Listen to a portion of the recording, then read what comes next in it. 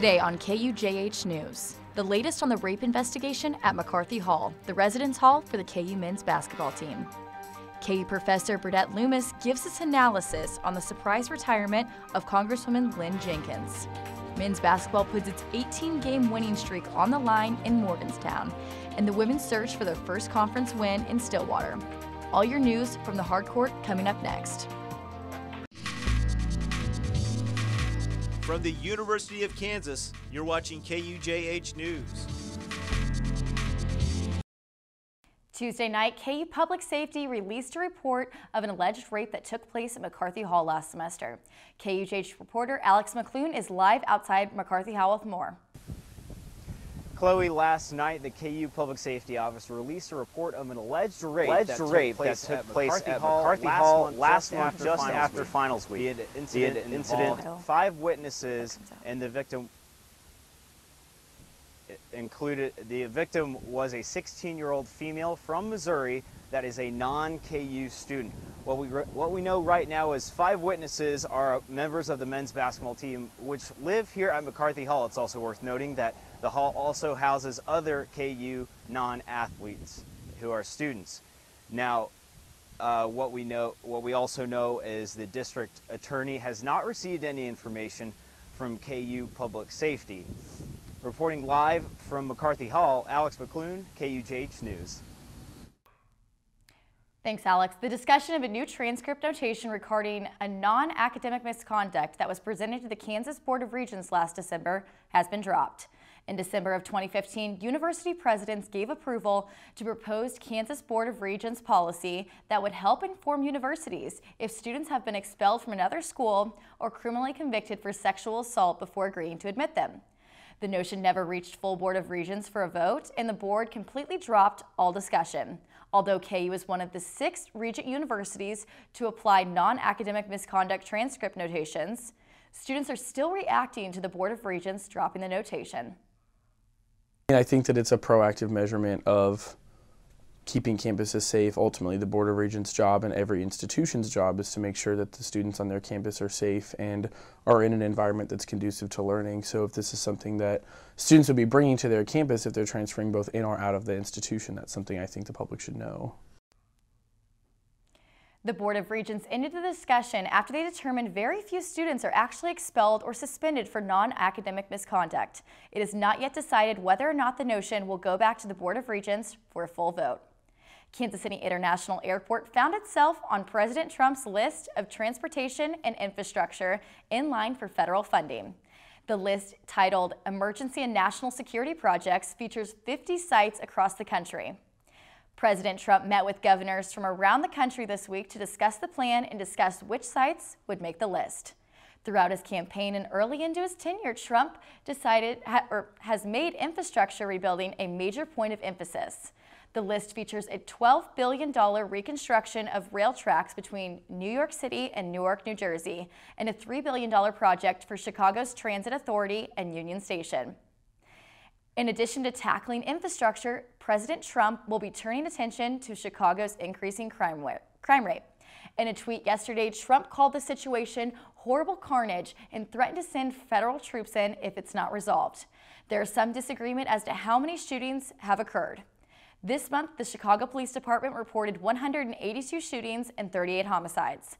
The crime rate in Chicago has been an issue for Mayor Ron Emanuel, who called for more federal support for Chicago's police department in an interview on Monday. He echoed that sentiment in a press conference on Tuesday.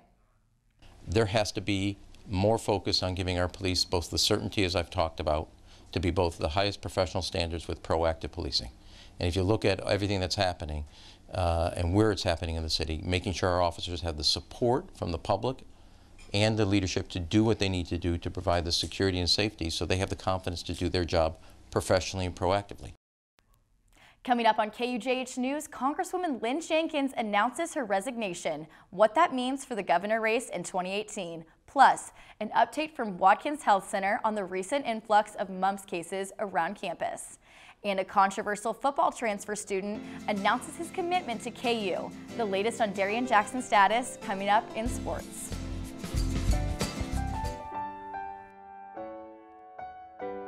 We connected so fast when we first met. I think that our relationship will last for a lifetime. Being a role model for someone, being there for someone, there's nothing I can compare it to.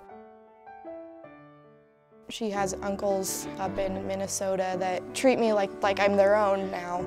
I feel like she's actually my big sister in a way. It's been one of the best decisions I think I've ever made.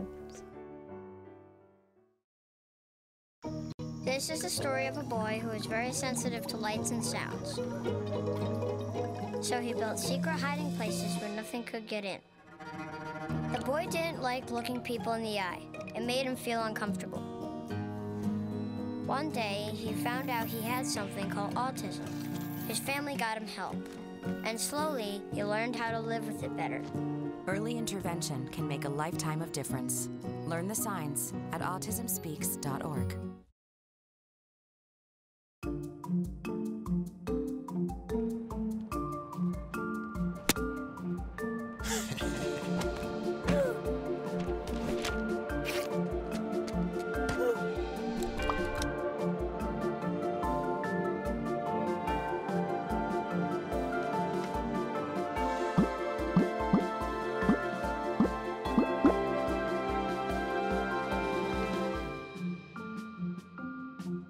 Camera tie looks up. Congresswoman Lynn Jenkins announced on her website and social media this morning that she will be retiring from political office at the end of the congressional term in 2018. According to a statement from Jenkins, this is the time for fighting for Kansas and making the tough calls, not fundraising and campaigning. This is a time we can fix the tax code, effectively reform the healthcare system, and make the federal government as a whole work better for the nearly 72,000 Kansans I serve in Congress. Jenkins was a favorite to run for governor in 2018, according to the Topeka Capital Journal. She said she will pursue opportunities in the private sector when her term ends. It's that time of year again where it seems that everyone around you is sick. An email was sent out recently to all of KU students confirming a total of 9 cases of mumps were identified on campus. Dr. Greg Hamill, a primary care physician at Watkins Health Center, says those getting sick are the ones who have been immunized. What we look for is someone coming in with fever, aches, like a viral type symptom, and then maybe have swelling in the parotid glands here on the side of the face and the jaw. And then we end up doing special testing to confirm. Dr. Hamill's tips for staying healthy are what we've all been told since we were kids.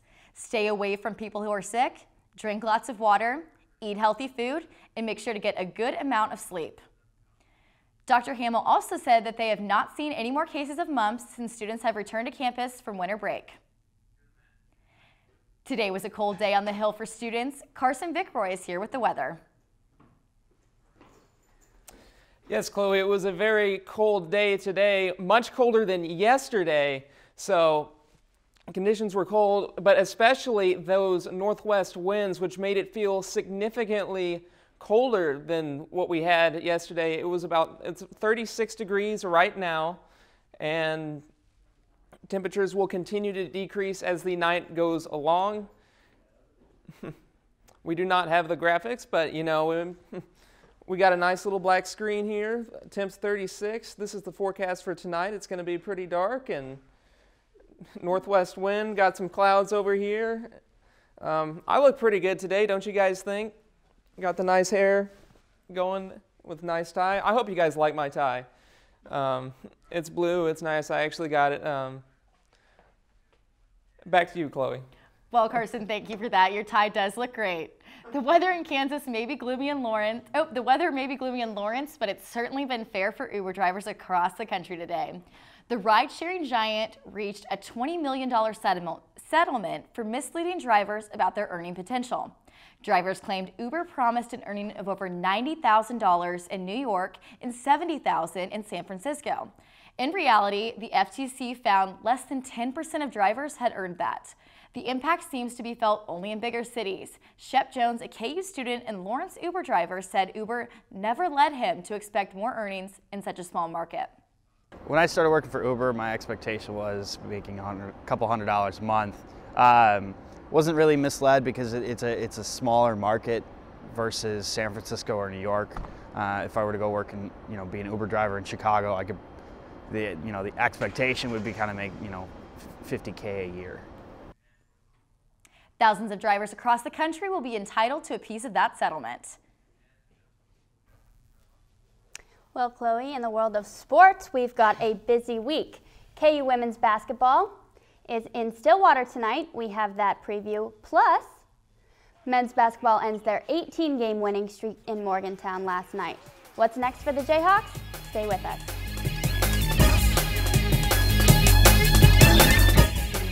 Take a look under your bed. Find stuff under there? What about jobs? No? Now try your closet. Still no jobs? Just more stuff? Well, you really have both. See, stuff is defined as household articles considered as a group. Sometimes this stuff is no longer needed. Wait, no longer needed? That can't be right. Because remember those jobs you were looking for? Those are really needed. And they're the stuff inside your stuff. Our job is to unlock those jobs. And it starts when you donate your stuff to your local Goodwill. Here's how we do it. When you donate to Goodwill, we sell your stuff to provide job training for people right here in your community. So just by teaming up with Goodwill, you help create jobs. And isn't that worth parting with the leftover keytar from your 80s cover band?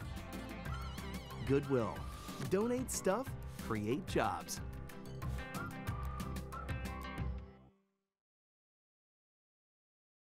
They said I have troll teeth. That my voice sounded like a possessed baby doll. That no one would ever love someone as stupid as me. That I was fat, ugly. Disgusting. The effect of bullying is potent. We will no longer be the silent majority. Now, when you see online bullying, there's something you can do about it. We're gonna take action with the I. I am a witness. I am a witness. I am a witness. I am a witness. I am a witness, and so are you.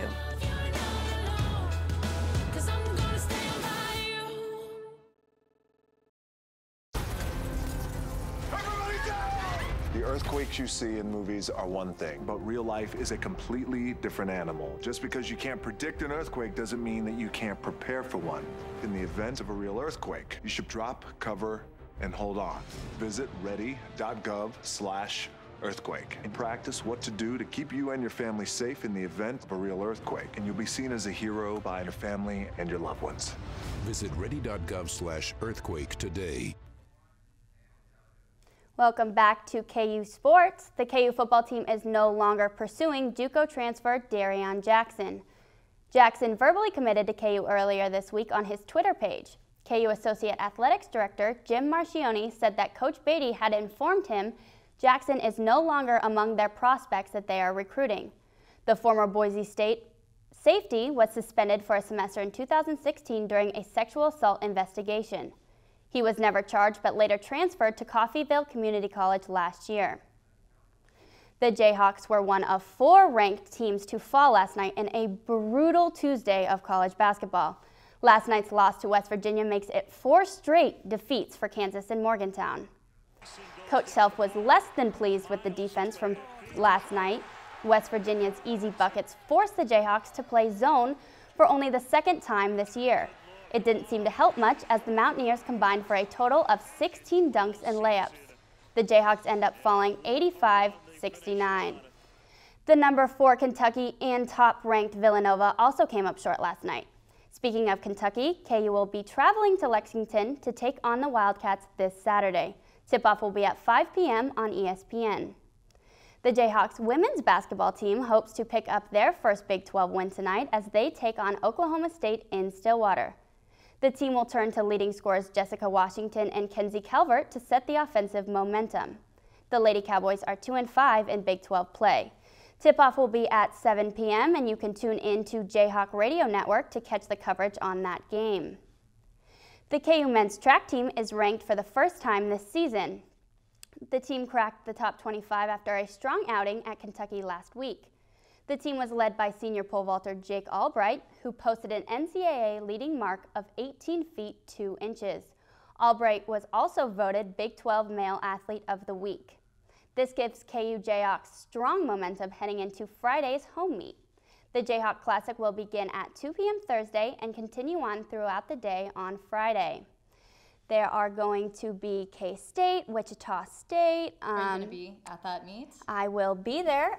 Great. Are you excited for it? Yes, I cannot wait. It's going to be a really fun meet. Yeah. So. Well, after celebrating 50 years of its most famous sandwich, McDonald's is giving away 10,000 bottles of its Big Mac special sauce. The fast food chain is doing the giveaway as a promotion for its new Big Mac sandwiches, the Grand Mac, the Big Mac Jr. To get a limited edition bottle, you can follow McDonald's on social media pages or download its iMessage app called McDonald's Special Sauce Finder. Once you find the location, you tell them the secret code phrase, there's a Big Mac for that, and the bottles of Big Mac special sauce will be available Thursday at participating locations around the country. I honestly have never tried a Big Mac. Have you tried a Big Mac? I actually have never tried a Big Mac either. Okay, so we need to go on Thursday. I'll go with you. All right, we will see you guys there. Okay, well, thank you so much for tuning in to KUJH. Have a great afternoon.